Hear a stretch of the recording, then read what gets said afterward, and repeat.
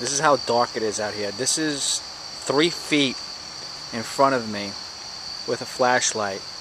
And I'm going to raise this up, and I'm pointing the flashlight dead ahead. And all you can see is a reflection off a car. Those lights are not out, that's a reflection.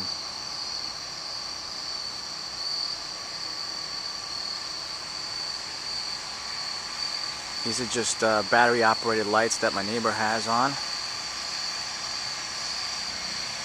That is my house. That's the light that we just saw. You guys can't see this, but my car is 3 feet in front of me. Oop, there it is. Now it's not there. This is freaking crazy. Day 3.